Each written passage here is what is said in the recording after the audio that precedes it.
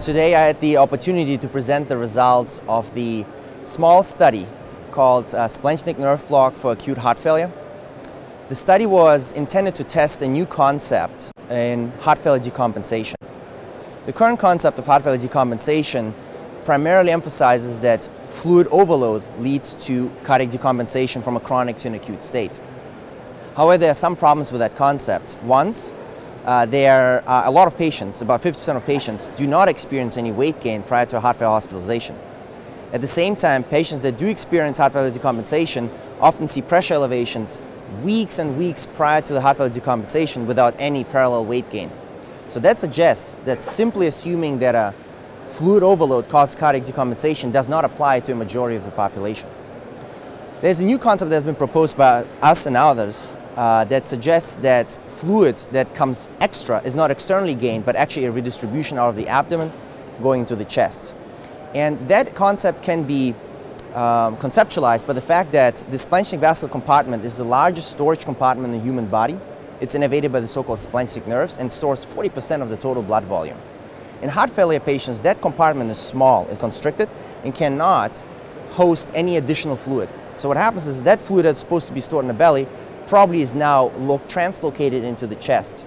The result is cardiac decompensation and cardiopulmonary symptoms.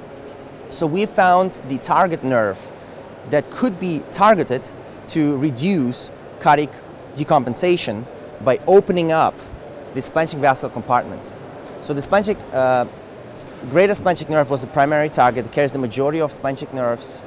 It is located in the back of the spine, traveling to the front. We have identified a procedure called the Splanchnic nerve block, where we perform a bilateral procedure, injected lidocaine on both sides, and we're able to block that nerve for a short duration of time, 90 minutes. So we have found 5 patients that we performed the procedure on.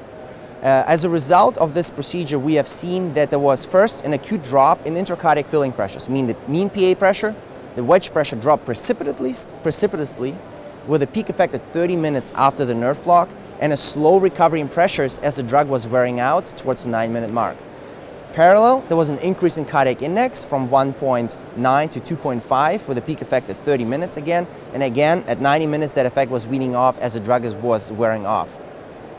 So in conclusion, maybe before conclusion, patients also had an improvement in symptoms and an improvement in 6-minute walk distance. Given the small number, those were not statistically significant, but all showed a right trend. Similarly, the biomarker profile was very favorable, suggesting that there was less catecholamines, less vascular stiffness across the abdomen and the splanchnic compartment following the nerve block. So all supporting the concept that this nerve block could be used to treat patients with acute heart failure. So in conclusion, this was actually the first in man proof of concept study showing that there is some merit to the efficacy and safety of the splanchnic nerve block in patients with acute heart failure. Thank you very much.